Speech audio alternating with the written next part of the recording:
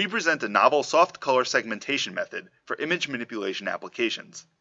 Our method takes an ordinary image as input and produces partially transparent segments of homogeneous colors fully automatically. Soft color segmentation is done solely on colors, and we call each resulting segment a layer. We show that the resulting decomposition serves as an effective intermediate image representation, which can be utilized for performing various, seemingly unrelated image manipulation tasks. We will now present our method. We start by determining a set of prominent colors in the image, called the color model. We gradually add new color distributions estimated from the neighborhood of selected seed pixels until the whole image is well represented. As a result, we determine the number of distributions automatically.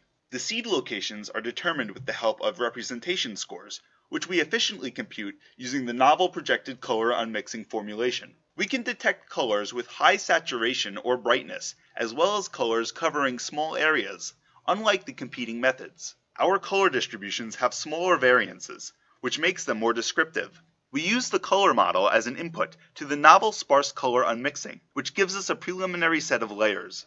When compared to the color unmixing method, sparse color unmixing does not suffer from the spurious alpha values as seen near the trees and on the road here. In order to get high quality layers, we spatially regularize the alpha channels obtained using the sparse color unmixing, and then refine the layer's colors accordingly in a second optimization step. We compare our algorithm with 5 methods that can be applied to soft color segmentation. While the computation time of our method is higher than the color unmixing, the difference between the layer qualities is significant. The alternating optimization method runs much slower and shows notable color homogeneity and smoothness issues. KNN matting also suffers from impractical runtimes and quality issues, a characteristic issue coming from the hard constraints on the alpha values. The multiple image layers estimation method tends to put too much emphasis on the spatial coherency. As a result, the yellow of the road lines is included in other layers as seen here. Finally, as spectral matting generates a set of spatially connected soft layers, it is not directly applicable to soft color segmentation.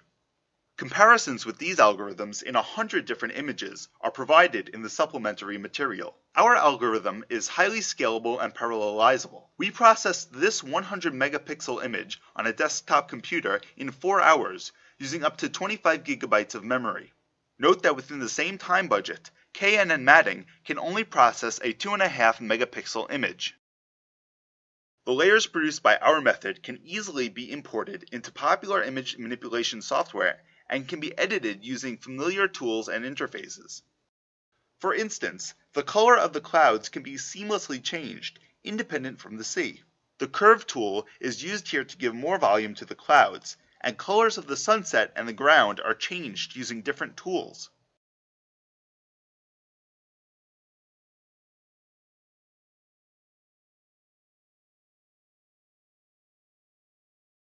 We will now show step-by-step applications to demonstrate how the process affects individual layers. We start by darkening the highlights. Then, we use the curve tool to enrich the midtones on the skin. We continue by changing the pink and the blue of the coats in the image.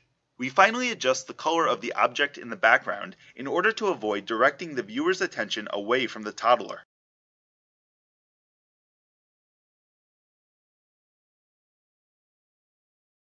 This example demonstrates the compositing capabilities of our method. We start by replacing the layer corresponding to the green screen with a new background image. We change the color and then the brightness and contrast of the hat. The foreground is then adjusted to fit the new scene better. We will present a set of results, each of which was generated using our layers in around 2 minutes using Adobe Photoshop. The skin color is adjusted, and the colors of the shirt and the background are changed in order to get this result. When layers extracted by color unmixing are used, even the smallest edit results in visual artifacts. Editing the image using layers by KNN matting is not quite possible because when overlaid, KNN matting layers give a severely degraded version of the original image.